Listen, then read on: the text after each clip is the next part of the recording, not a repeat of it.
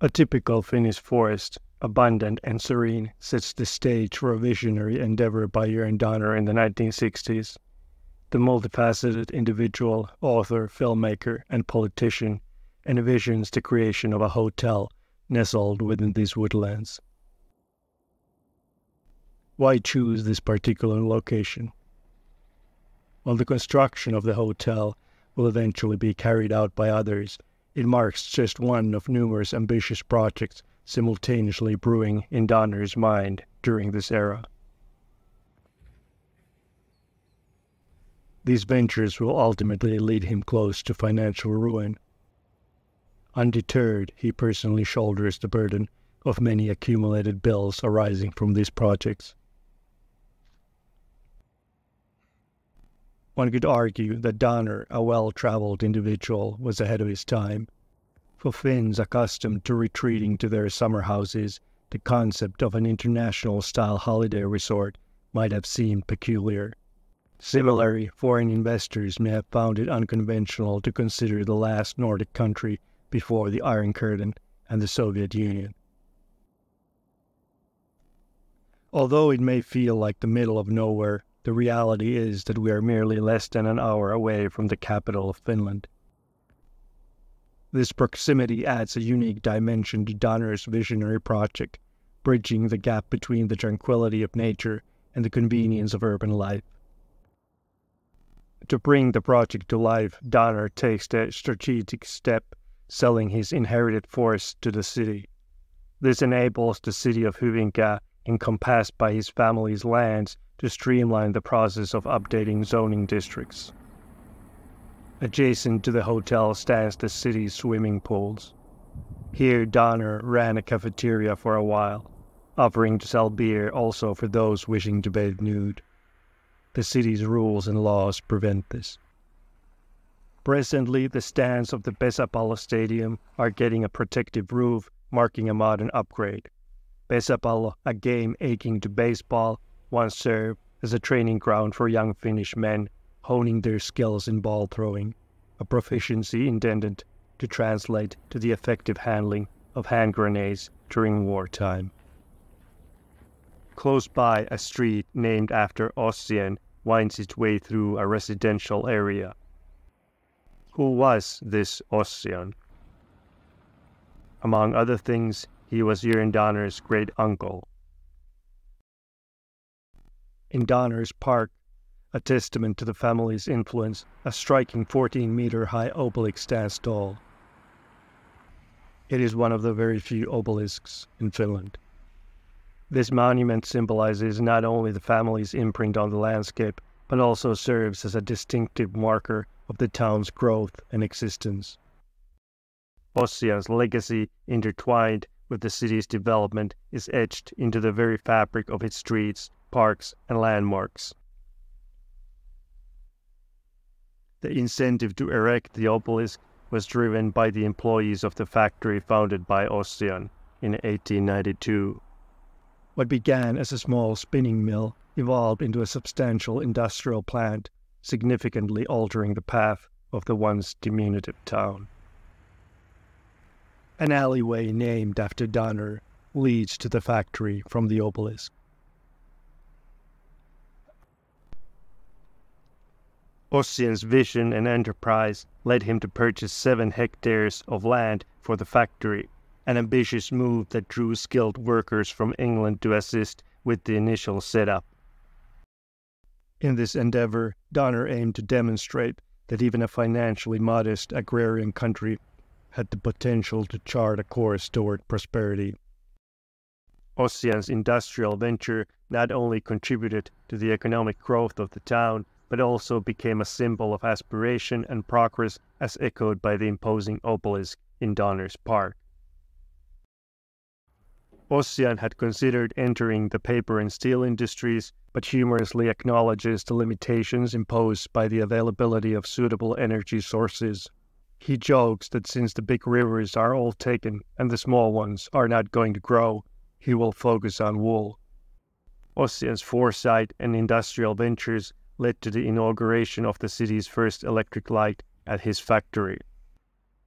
This advancement not only marks an important moment in the city's progress, but also underscores Ossian's commitment to innovation and transformative impact of his industrial pursuits on the local community. The company takes a proactive role in addressing the population's needs by providing housing for its workers. Over nearly a century, the factory emerges as a vital source of employment, benefiting tens of thousands of individuals and contributing significantly to the local economy.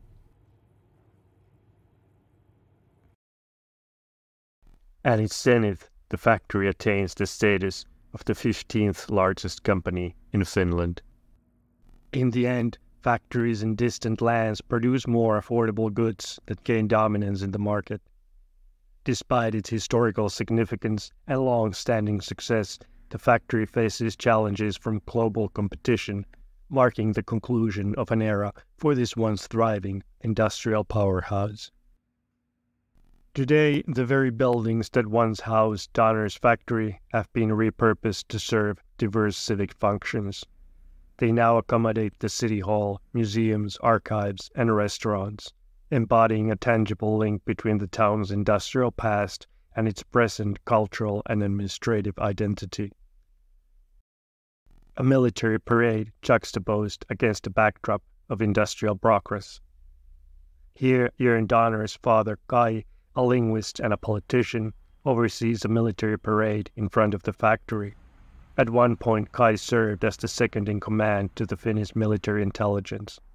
His contributions extend beyond the parade ground, as he writes the first biography of General, later Marshal, and President Mannerheim.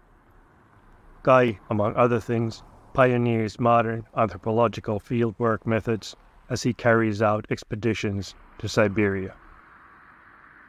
The town's silent narrators of history, the names of past influencers, echo through street signs and memorials, telling a tale of the city's origin and growth, a quiet tribute to those who played pivotal roles in shaping the community. These names serve as markers of a shared heritage. In moments of need, when the city required land for the establishment of churches and schools, the generosity of the Donner and Munk families shone through. Not only did they contribute valuable land, but they also provided crucial financing, leaving an enduring legacy that extends beyond industry and commerce, encompassing the very fabric of the city's civic and educational institutions. Close to the city, the fields and forests whisper tales of a bygone era when farms were the lifeblood sustaining the existence of burgeoning cities. In these serene surroundings, a different chapter of history unfolds, a time when agriculture played a vital role in shaping urban landscapes. It is here that the young Jörn Donner spent some of his childhood during the Second World War, evacuated from Helsinki for safety. He later tells it is here where he learns to write, smoke, and make love. The landscape bears witness to the evolution of land use, transitioning from traditional farming to contemporary housing and agricultural practices. In one of these residential areas stands a memorial in remembrance of the farm manager executed by the Red Forces during the Finnish Civil War, a reminder of the complex and tumultuous history that once unfolded on these grounds.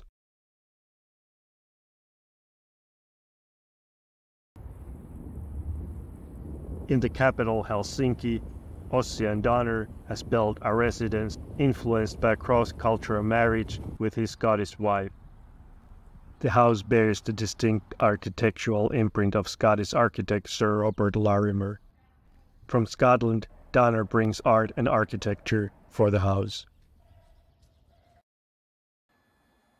Across from Ossian's house is a restaurant where Jörn Donner frequently conducted meetings, establishing a regular table with his presence. A short distance away on the north shore of Helsinki lies another house, a testament to the enduring influence of the Donner legacy. Having inherited apartments here, Jörn Donner establishes his offices and library, crafting a space that serves as a professional and intellectual sanctuary for many decades. Ossian and his family reside in their house for 17 years, but during the Civil War his wife witnesses executions take place against the wall of the military barracks opposite their residence. The family relocates to England, where Ossian becomes the first ambassador for Finland. His son will become knighted and serves in the House of Commons. Today, the building houses a restaurant for private events. Many may overlook the rich history embedded in the places they call home, unaware of the lives and stories behind the names adorning the street signs. Donner draws inspiration from the rich tapestry of his family's history, as well as his own life experiences and endeavors when crafting the multi-volume novel series about the Anders family. With a touch of humor, he quips about gaining valuable insights from his own business failures, acknowledging that the lessons learned in the crucible of real-world challenges have proven indispensable in the realm of fiction. However, he candidly notes that the financial toll of those failures has been substantial. In his novel series about the Anders family, Jörn Donner intricately weaves the narrative of Finland's evolution into an industrialized nation through the lens of one upper-class family. For the book Father and Son, he is awarded the Finlandia Prize. The books are adapted into film and TV series. In the 80s, in Dirty Story, directed by Donner himself, Erland Josephson acts with his daughter and plays the head of the family business that has grown into a major company. The same year, Eija-Elina Bergholm directs Angela's War. The film has its world premiere at the Venice Film Festival. In the 90s, the Finnish Broadcasting Company makes a 12-part series of the books in Finnish, while Donner has written them in Swedish. His wealth of experience, extensive knowledge, and international perspective become invaluable when he plays a pivotal role in rescuing the Finnish fashion company Marimekko. In a later chapter of his career, Donner helms a film chronicling the woman behind the company. Donner also becomes the first chairman of the board for the cable factory, an ambitious project repurposing a former Nokia cable factory into a vibrant cultural center. Once the largest building in Finland, it now stands as the country's biggest cultural hub, attracting over 500,000 visitors annually. Within the expansive space of the cable factory, a diverse array of creative endeavors converge. It serves as a home for art schools, circus performers, dancers, galleries, offices, restaurants, and a sauna. Even amid his business ventures, Jörn Donner remains committed to writing, publishing books, and creating films, all while traversing the globe. Today, 47,000 people live in Hyvinkää. Today, other big companies are located in the city. Today, the local library holds a good selection of Donner's books. Throughout the decades, Jörn Donner displays an impressive juggling act, sustaining his film production company with the assistance of his dedicated secretary. He works both in the Swedish and Finnish film foundations. He serves in the Finnish and European parliaments and as a diplomat in Los Angeles. Later in life, he considers buying a bookshop in Paris.